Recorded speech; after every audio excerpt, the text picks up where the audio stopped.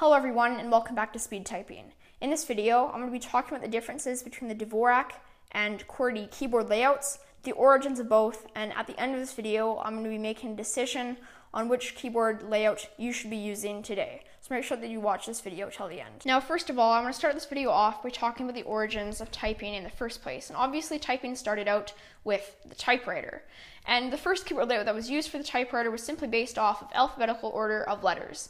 And this worked for the time being, and there were many variants of this that arose that were used for the typewriter, but ultimately all faced the same common problem, and that was that if you have key combinations that were too close to each other on a typewriter, that the typewriter would commonly jam.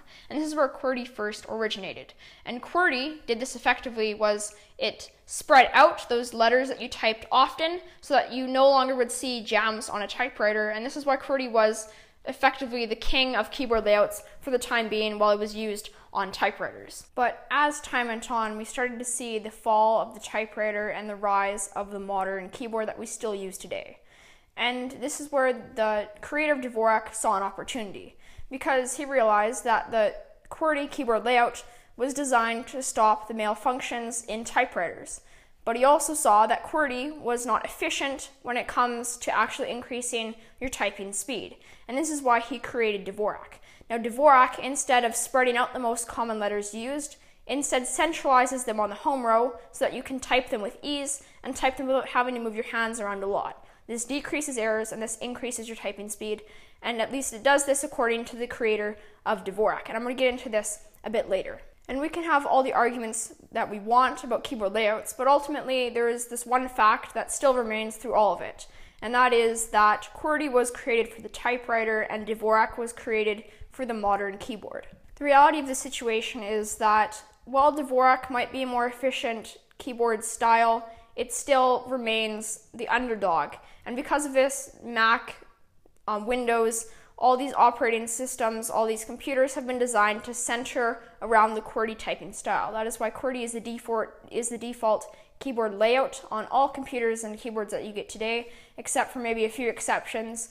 This is why shortcuts are centralized on QWERTY, so that if you do decide to switch to the DVORAK keyboard layout, then your shortcuts are going to be all messed up. This is why with gaming you have the WASD keys.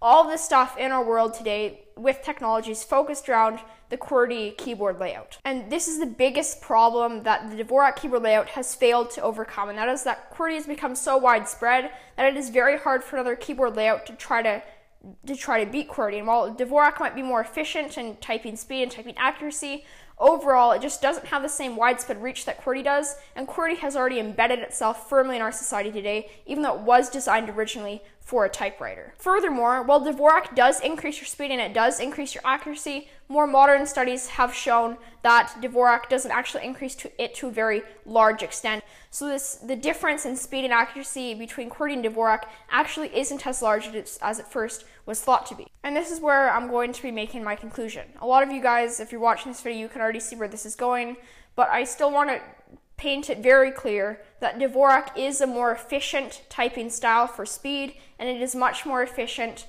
for accuracy.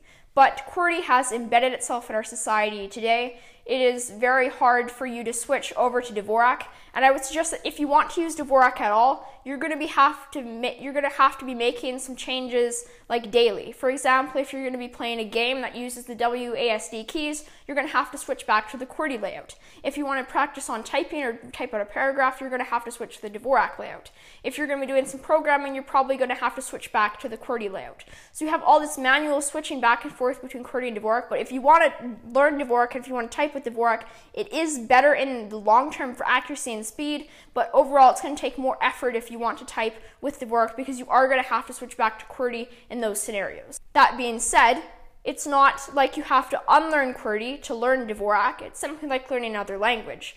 If I, for example, learned French, then I'm not going to be unlearning English first, because they have things that overlap with them, so it's not like you're going to be forgetting QWERTY if you switch to DVORAK. So even if it's just to try to learn DVORAK and test it out, I would totally recommend it, because you're not going to be hurting your QWERTY typing at all. And if you're suffering from repetitive strain injuries, I'm not exactly sure what the term is for that, but if your wrists are starting to feel, if your wrists are hurting from typing with the QWERTY style, then that is one of the situations that I would recommend definitely switching over to the DVORAK style, because it's found to reduce repetitive strain injuries because your fingers aren't moving around on the keyboard as much. In the end though, in terms of getting work done online, in terms of efficiency with your speed and your accuracy, if you're a current user of QWERTY, then stick with QWERTY. I wouldn't recommend switching to DVORAK.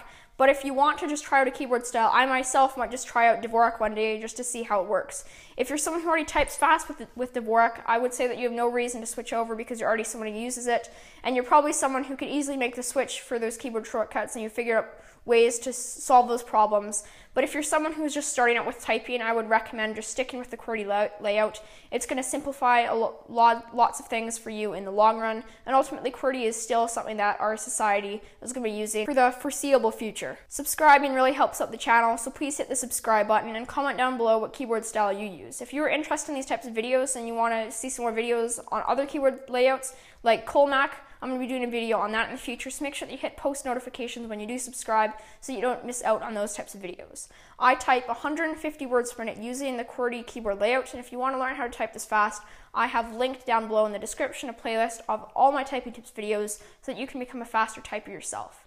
I hope that you've enjoyed this video, and have a great day.